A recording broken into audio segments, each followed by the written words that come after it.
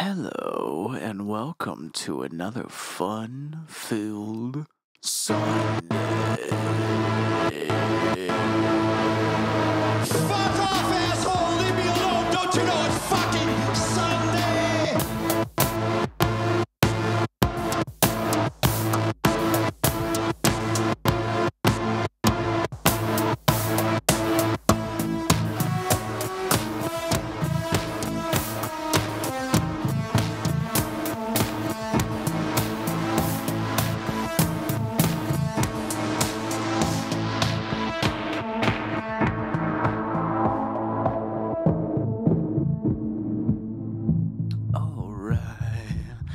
Alright, what we're going to do today is we're going to patch together a new instrument and we're going to dig into a new pack from our friends at TOYBOX, the Sampling Pack.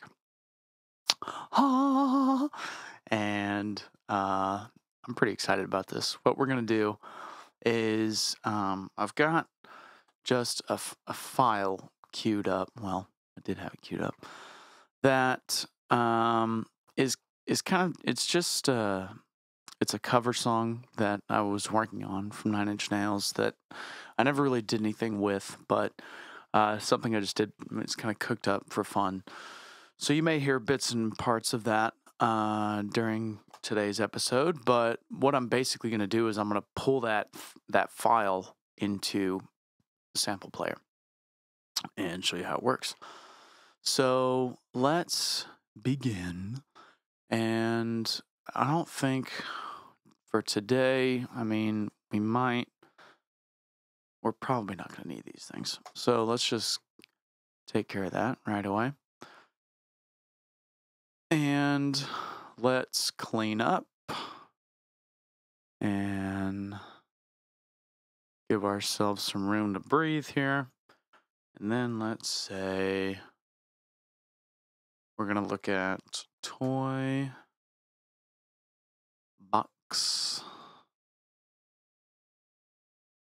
I can spell sampling pack. So lots of things in the sampling pack. Some of the main audio generators to be aware of are mainly the samplers themselves. So the really cool things we're going to go over today: granular sample player and the sample player. Now there's also a granular sampler and a just a sampler as well, and I'll kind of go over what the difference between those are. But there's also a chainer sequence, so there's different sequencers available here, and utilities as well. So gate repeats and different MIDI options that will help with MIDI and sampling. And then DJ filters, like sampler filters. So kind of a different flavor filter that are, I think these are actually filters that are built into samplers, from what I recall reading from the website. But you can check out more information from the guys at TOYBOX by going to toyboxaudio.com, and cool stuff. Got my coffee here, ready to rock and roll, and let's dig in. I'm gonna add a granular sample player, and I like this little GUI, this little GUI's interface, because it just says load samples here, drop them here. Now, what is the difference between that and, say, so that's the granular sample player. What's the granular sampler? Okay, and what's that? Essentially, it's the same thing, okay? But what it does is it allows recording of audio. So theoretically, I could record audio in here, And I could, for example, I could try to, I don't know if I can patch this in or not through the input. Maybe I can try. But it would allow me to essentially record audio into the samplers. So it's the same thing, has the same playback engine as the granular sample player block. So that's this one. But the granular sampler allows you to record audio as well. So it's a sampler. So a sample player, you put audio into it, sampler, record audio. So it's the same thing. Yeah. Yeah, that's what I was saying. This is the same playback engine as this, but the sampler records audio and the sample player does not. I took a small break to see if I could figure out the input on this thing. I don't think it's going to work, so I'll delete that wire. But it's not going to work because I can't change the input in Pro Tools while I'm recording. So, new feature. Maybe that does work in one of the new versions of Pro Tools. I don't know. Got to get the latest version. This is really cool at any rate, and we can have plenty of fun just dropping in samplers and learning how the playback engine works. So we're going to go with the sample player, and then let's look up the just regular sample player. So I'm going to look at this guy here, and here we go. Drop zone. So same thing. I love when you hover over it, there's information. Love that. Love. Because that's what you need. People got to learn this stuff. So start, sets the start position, length, and you start to see this interface light up when you drag samples into it. So it's a really beautiful thing. So let's get a mixer going, and then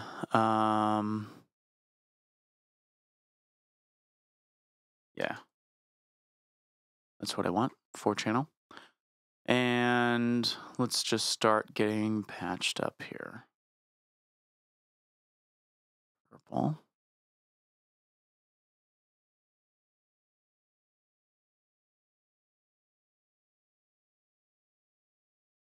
And we're going to go out.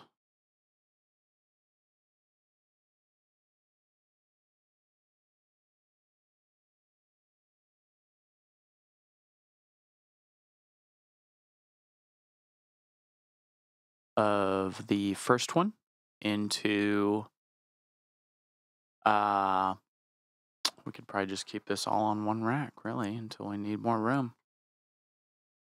Let's make this simple. And then we'll take the second one and go out into number 2. Good. And now we are patched up. Let's save some room and just kind of clean things up. Here we go. All right. Good deal. So let's take my my little song or file and drag it into the sample player.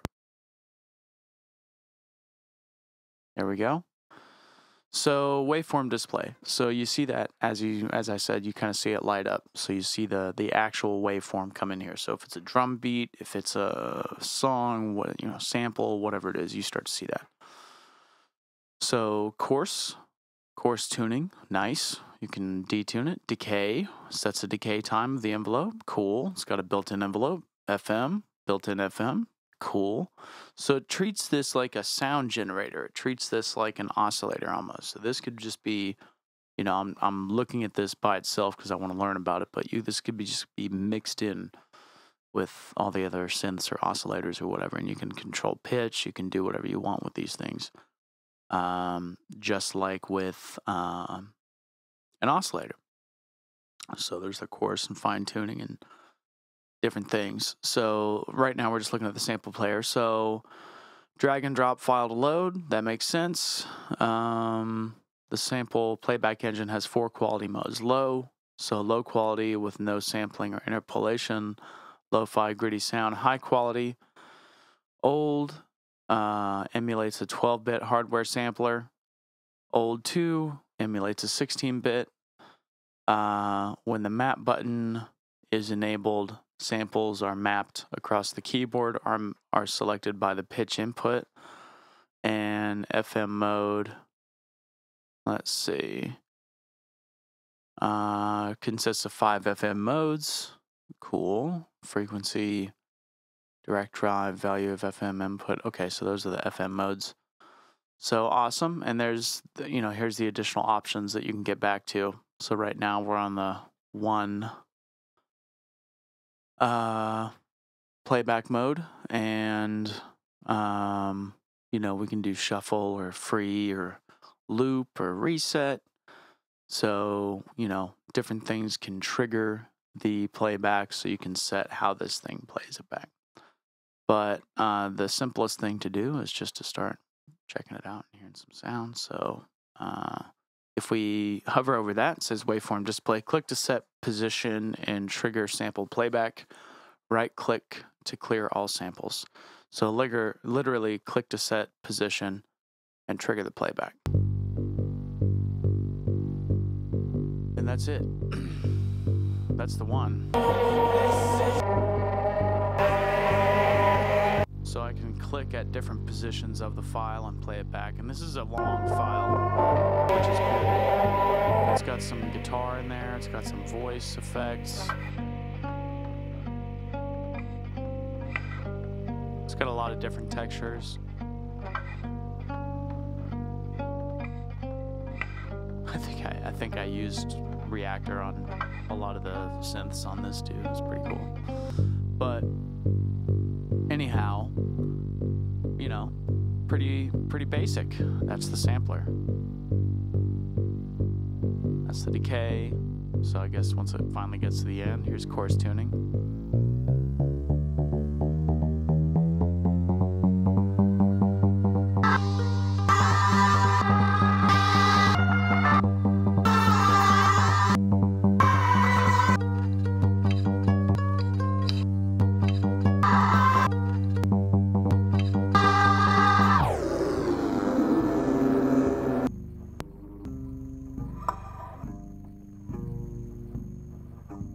Too low to enjoy.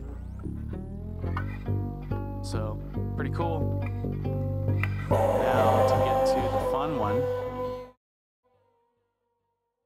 Keep that one on a low, just a low texture, just to give it some, so that's a baseline. This is the basic sample player, right? Now I'm gonna add the same sample to the granular sample player. This guy is freaking awesome.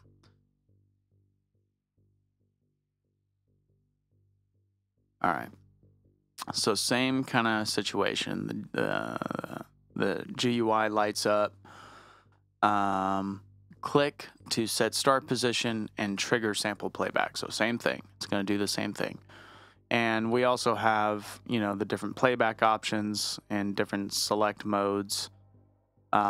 Different options here in terms of the grain length, density, fade. So that's a cool thing, So we're hearing the other sampler a little bit, but now we're gonna start hearing. Ooh, I just right clicked to clear, so wrong move. So now I just need to get it back in there. There we go. Right click to clear all samples. Double click in the area to the left of the waveform display to show a list of all currently loaded samples.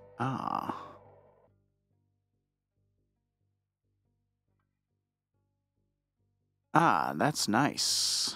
That is very nice. That's cool. So, all right, cool. So I'm just going to click once to set the start position.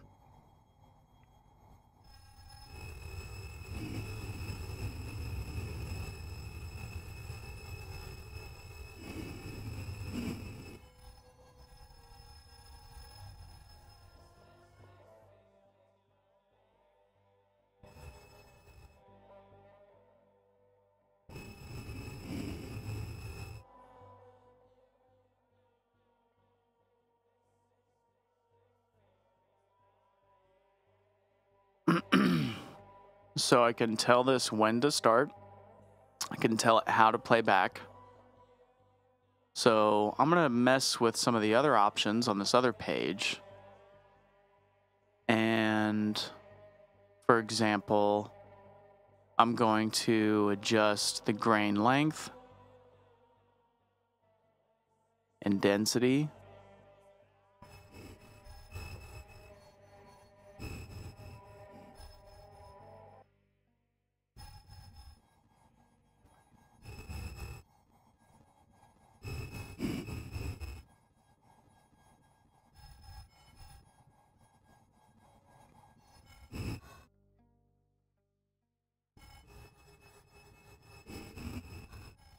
And I'm going to start adjusting some of these scan modes. So you see once it just kind of plays it through.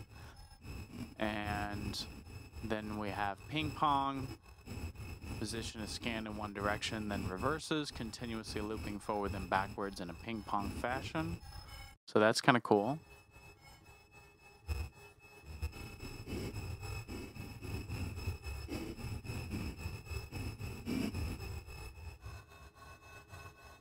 Let's mess with grain length.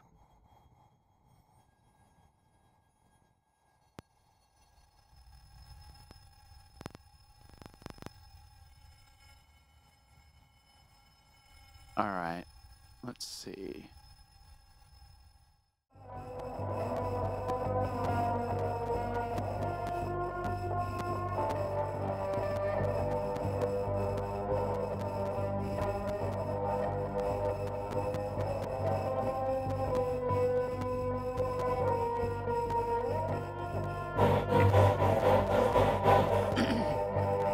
I think that was my problem. So let's see, it's been on key tracking most of this time. I've been trying to figure out why it sounds a little weird. And here, we finally figure it out.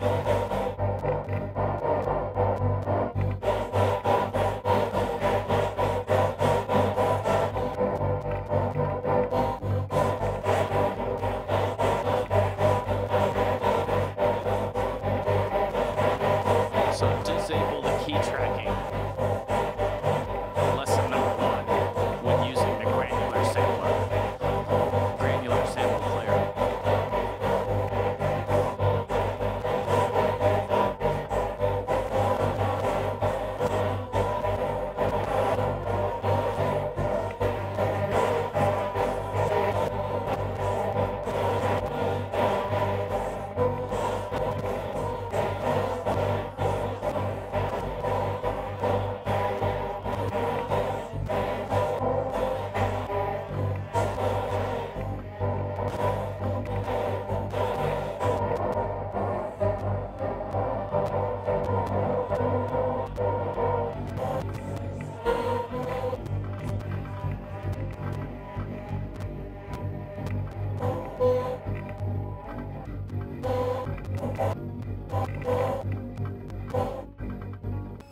Yeah, sounds very weird with the key tracking on.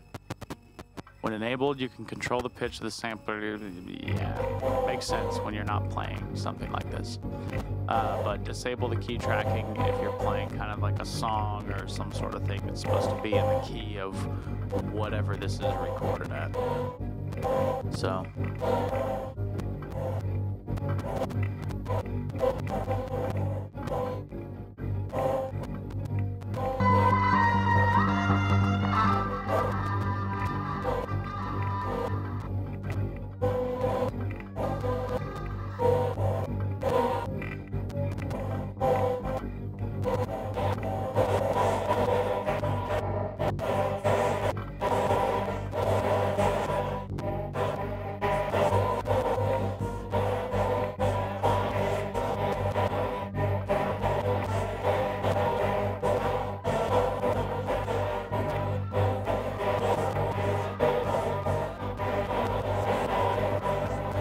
So, the granular sampler, very cool.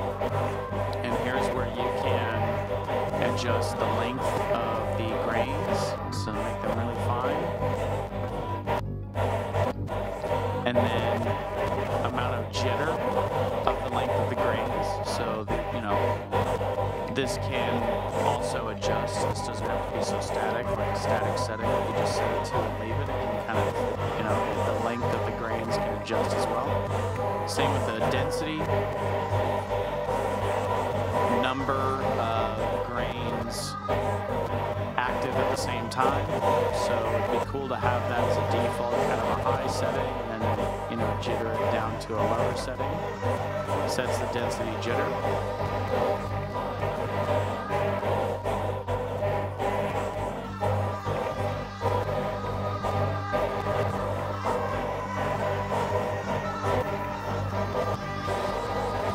And then it sounds cool with this original sample running at about, you know, 1 octave up, basically.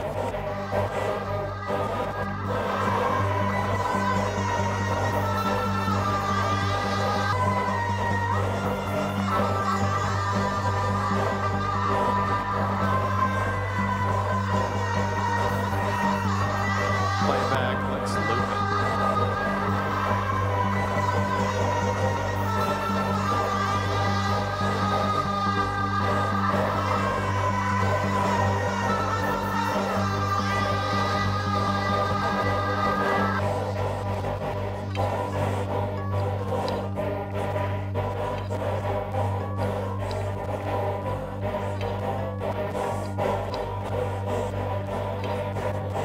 So the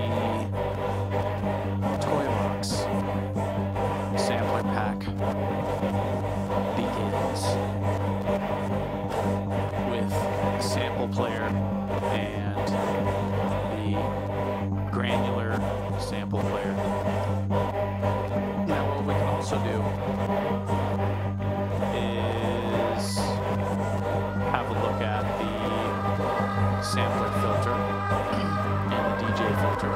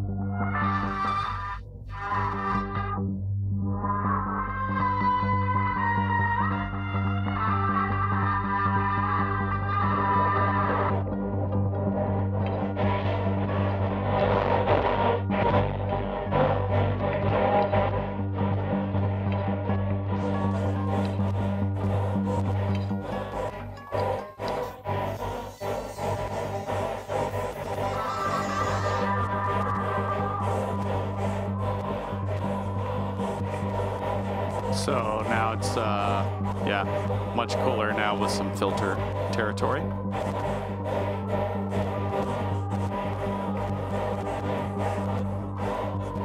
TOYBOX, the sampler pack.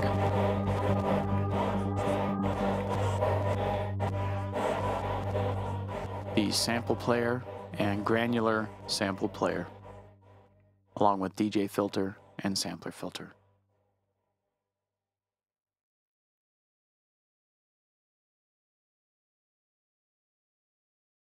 Until next time.